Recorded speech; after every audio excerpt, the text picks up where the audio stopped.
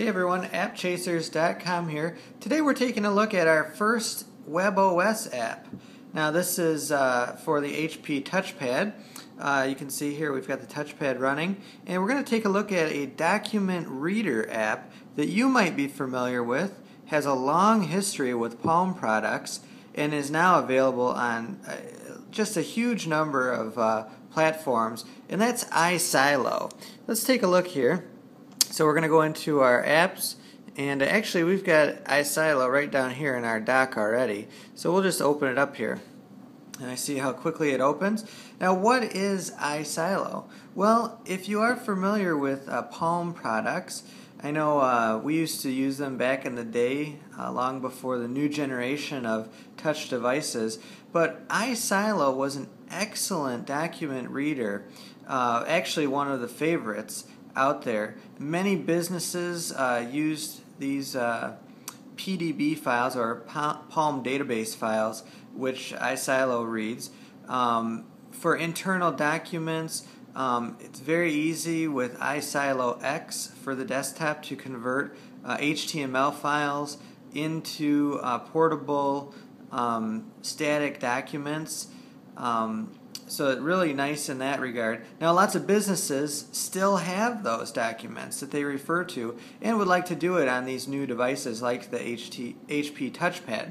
So let's take a look. Let's get right into iSilo here. Now this is also available, like we said, on lots of devices. We have them on our iPhones, our iPads. Just great app here in iSilo. So here we go. We're going to take a look. Now you see here is our initial interface. This is showing the documents that we have available to us. And these were put on the HP TouchPad through the USB cable hooked up to our computer.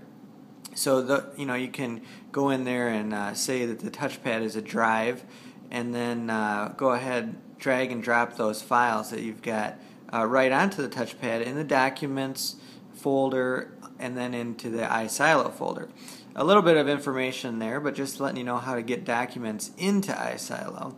Now I know that on the iPhone and the iPad, iSilo does download wirelessly if you have an internet link, or you can, I believe, transfer wirelessly from your computer too. So I didn't see a way that you could do that though on the HP TouchPad. But anyways, we'll continue to take a look here. So I've downloaded the CIA World Factbook.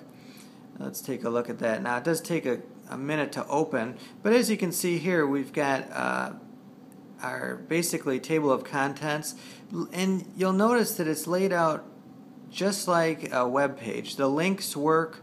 Let's go to Belgium here. We've got maps that we can look at.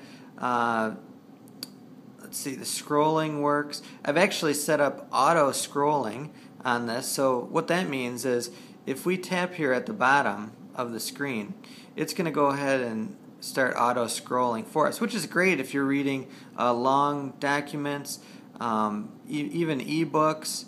It'll scroll for you while you're reading, so that's great. We'll just touch it again and it goes back to our normal touch scrolling here that we've got. Now there's a lot of viewing options available in iSilo. So if we go up here to the iSilo menu up in the corner, we'll hit Edit and give us our options.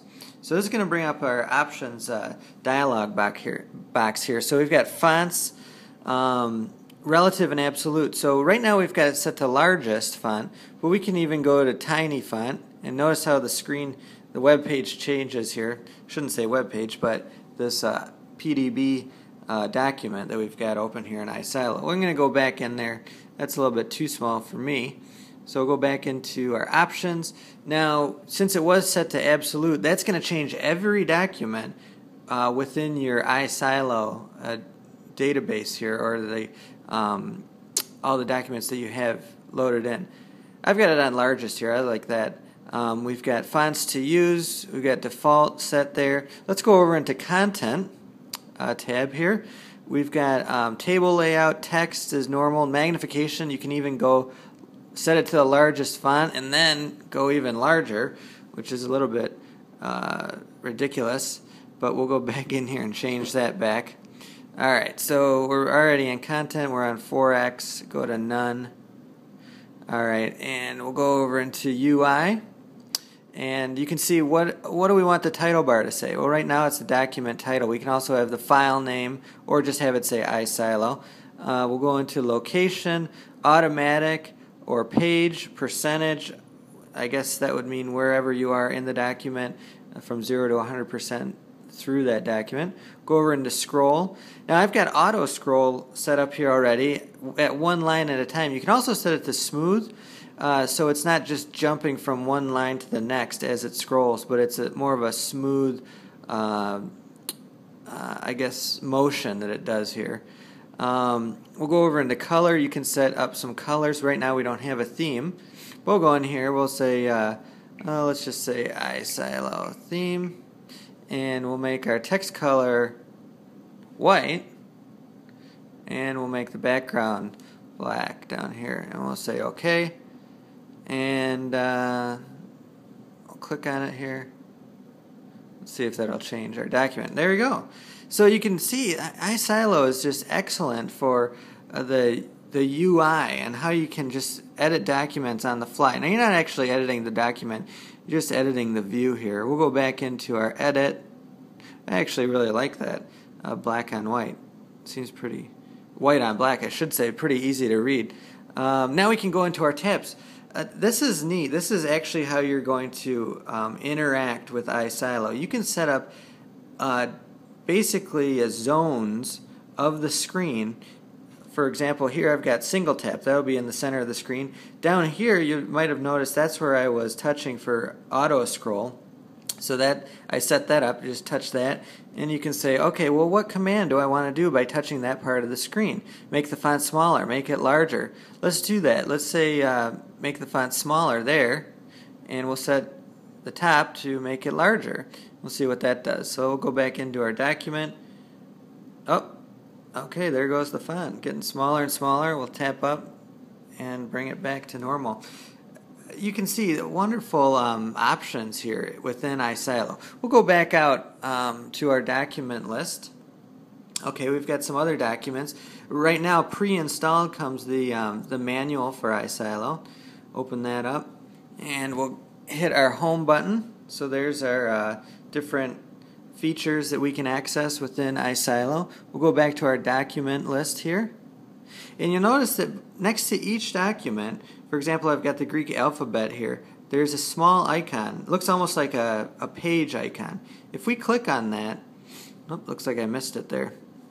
There's our Greek alphabet. We'll go back over here. I'm going to click on that icon. Now we've got a new menu that comes up, Open, Categories, Rename the document, find out some information, and copy it. What that allows you to do is you can create folders within iSilo, copy documents into the different folders, and then better categorize all your documents. But we'll go into information here, and it's going to give us the name of the document, where it's located within iSilo, the date it was created, just some nice information. So overall, that's iSilo for WebOS.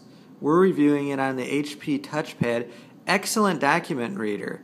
If you have a long history with Palm, you're gonna remember the name iSilo, and you're gonna remember using it on whether it was the Trio that you were using or a number of other devices that supported it. Again, you can get iSilo. It's available on WebOS now, on the iOS App Store as well. So go out there and check it out if this is what interests you in reading some of these documents. iSilo for WebOS gets our App Chasers 4.5-star rating.